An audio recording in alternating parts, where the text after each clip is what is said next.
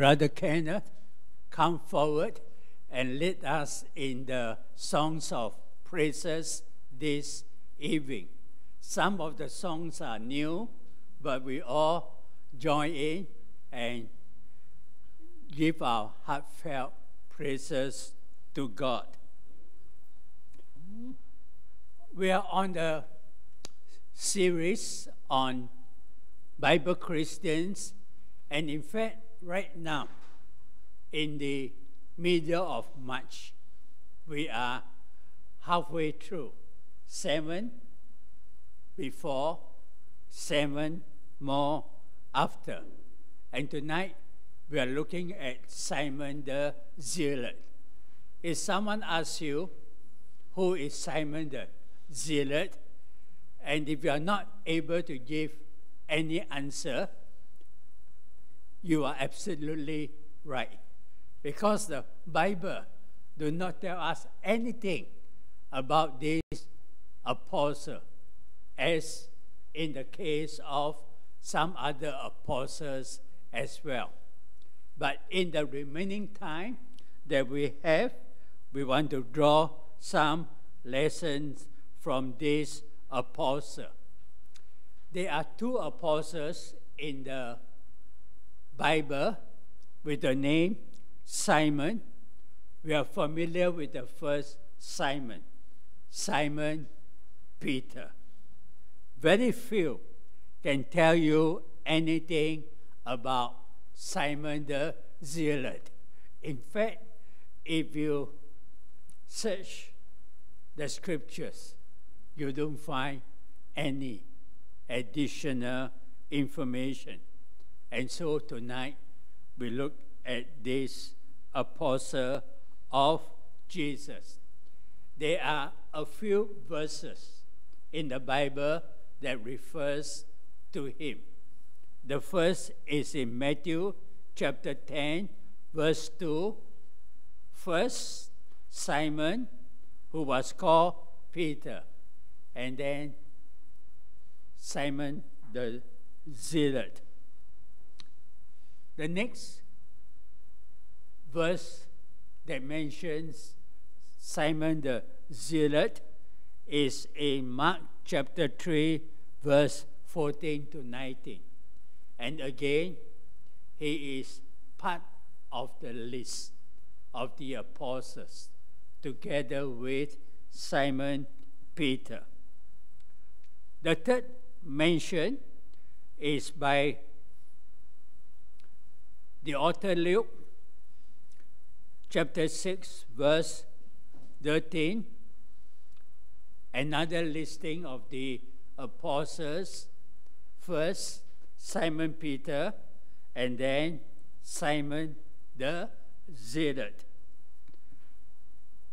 After that, we read one more mention of Simon the Zealot, and it is in Acts chapter 1, verse 12 to 14, when they returned from Jerusalem, and in the upper room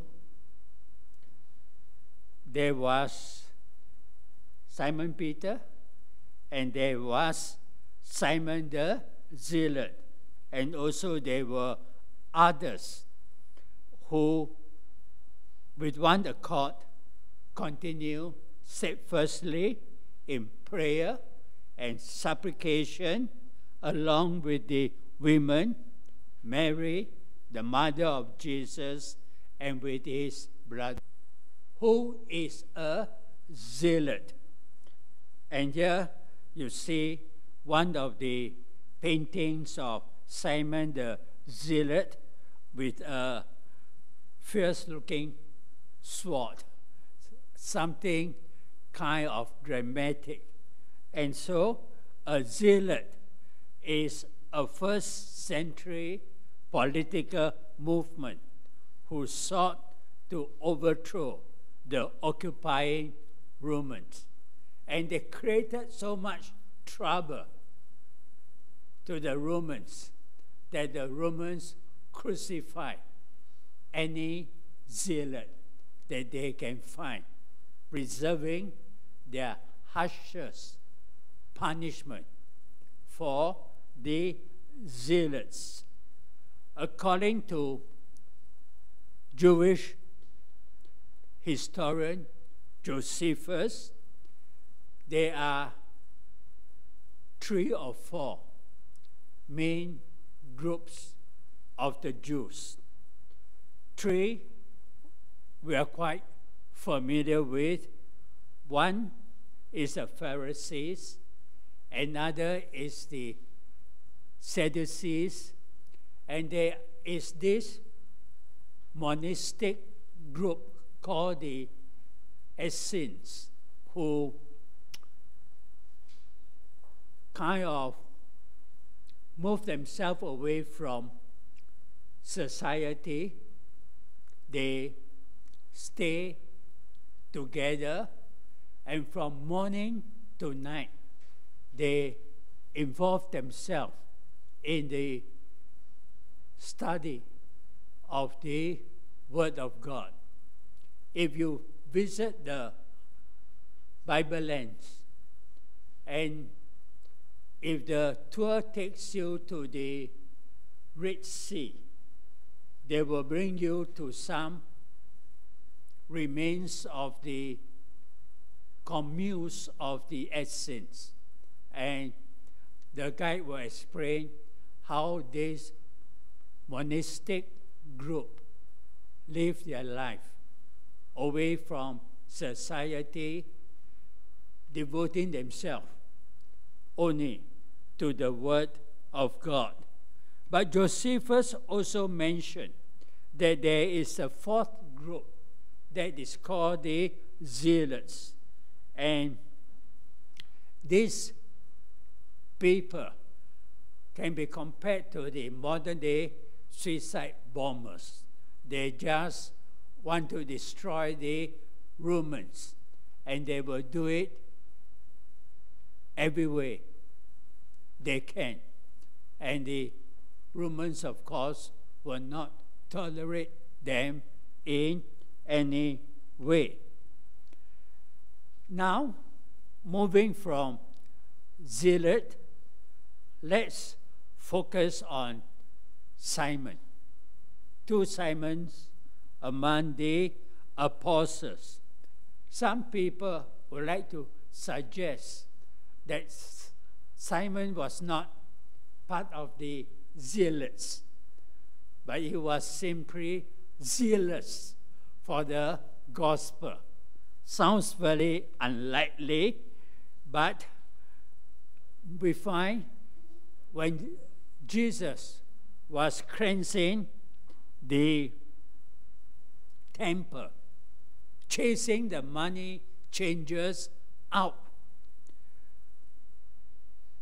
his disciples recall Psalms 69 and verse 10, that zeal for your house will consume me. Another person besides Jesus that we would associate with being very zealous is, of course, the Apostle Paul. He admits in Acts chapter 22 that I am indeed a Jew. And he went on to say, instructed according to the strict manner of the law of our fathers. Paul was a Pharisee, and Pharisees mean business when it comes to the law, being zealous for God, even as you all are this day. Let's look at 5 lessons that we can learn from Simon the Zealot. First, we find in the apostles of Jesus, there is diversity. There were a number of fishermen, but there were also a zealot, a man who likely is a fighter and someone that is prone to destroy anyone that do not agree with him. Then there is Matthew, a tax collector working for the Romans. Simon, hating the Romans. Matthew, working for the Romans. Both of them find a common ground among the disciples of Jesus. How Jesus brought these two opposing forces together. Now, they are part of the mission of Jesus. No longer serving Rome, no longer fighting against Rome. Secondly, I need to emphasize that zeal is indeed a good thing. Think about your life. Do you have something that sparks joy when you wake up in the morning? I know some of you have grandchildren, and you post them all over Facebook because they are precious. We need to have passion, to be zealous about things of this life. Like many of the lesser-known apostles, most of the life of Simon the Zealot remains a mystery. We can read other sources and gain some information, but they are not inspired, and sometimes there are contradictions about who Simon the Zealot is, what he is doing, where he went as an apostle, and even how he died. So many stories, but they are not from the Bible. No other details about Simon the Zealot, who his friends are, what he did, and what he said. But what we know is that he was an apostle of Jesus. And it is no joke to be an apostle of Jesus. Jesus did not randomly go to the street and call people, follow me. He selected just 12. And he tells them that if you follow me, the foxes even have shelters. But when you follow the Son of Man, there is nothing there for you. But they willingly left their trade. Matthew earning lots of money as a tax collector. And we find Peter, James, and John having a good fisherman trade. But they left all.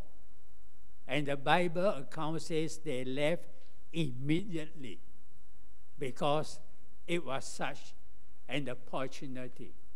It's like someone who comes to us and offer us a job of a lifetime. And we don't have to say, let me think about it. which says done, because this is what we want all our life. And so Simon the Zealot was an apostle. Takes a lot to be an apostle. And he was willing to become one of the 12, wandering, going with Jesus, facing opposition, but staying together as a group. Jesus must have seen in Simon a potential to spread the gospel, not as a zealot forcing people through physical effort, but through the power of love. And Simon had 3 years to walk with Jesus, to experience and to learn from the Master.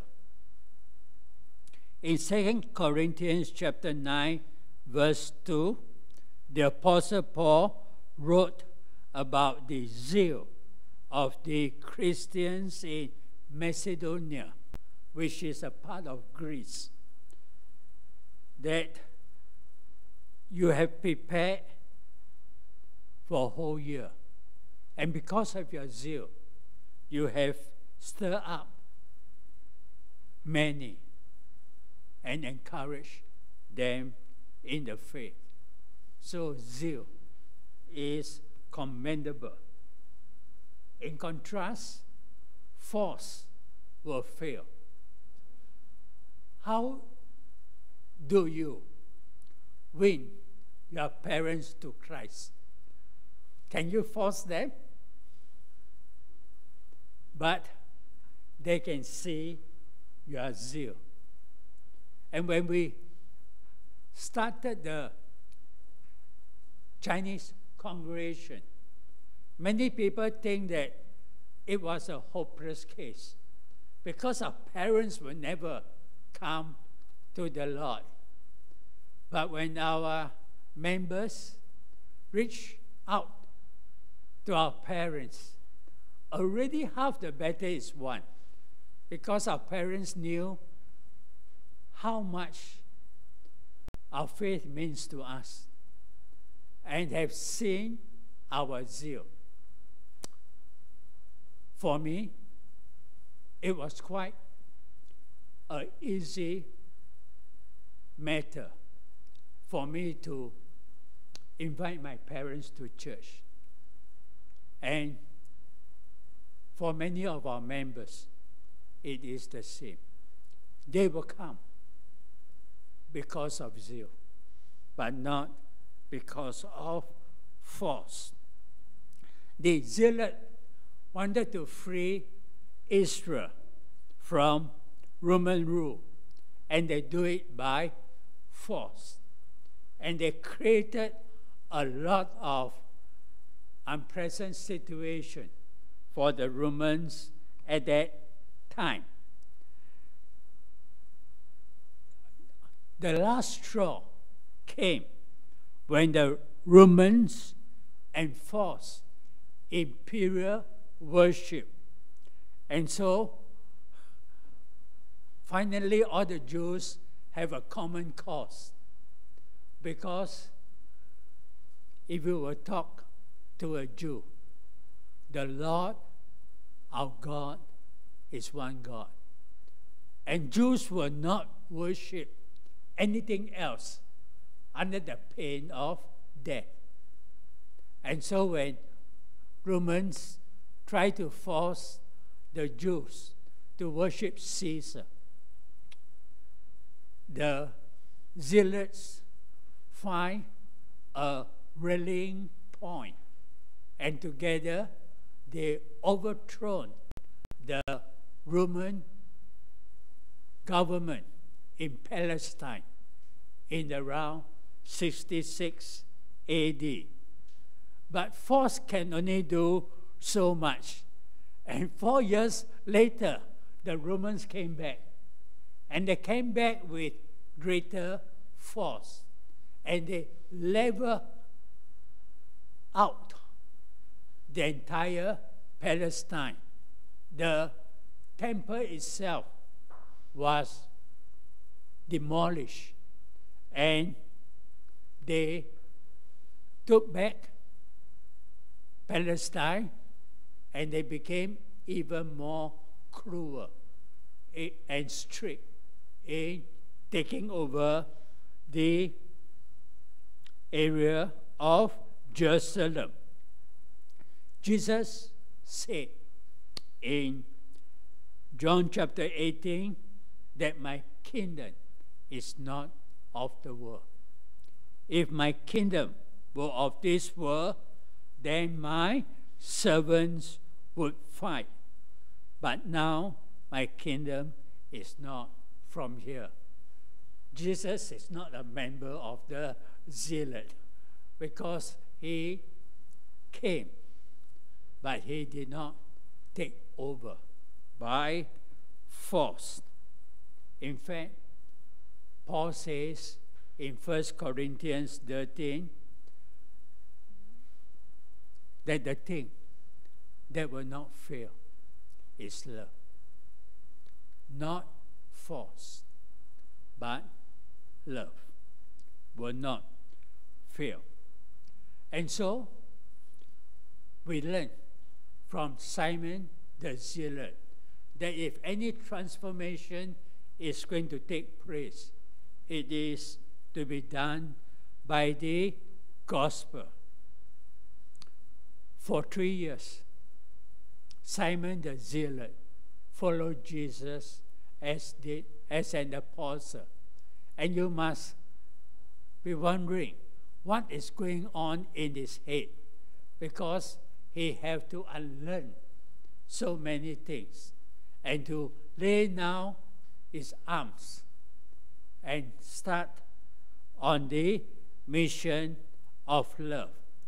And so, being close to Jesus, he learned that Jesus did not come to fight, but to teach and to win souls and to draw people to him, not by force, but by love. Jesus engaged those opposed to him with the gospel. And even when he was crucified on the cross, he did not fight back and continue to utter words of forgiveness. We have a song that we sometimes sing, that Jesus could have called 10,000 angels to deliver him. And if we were in the place of Jesus, we probably would call 10,000 angels. But Jesus wants us to be transformed by the gospel. His mission is not political.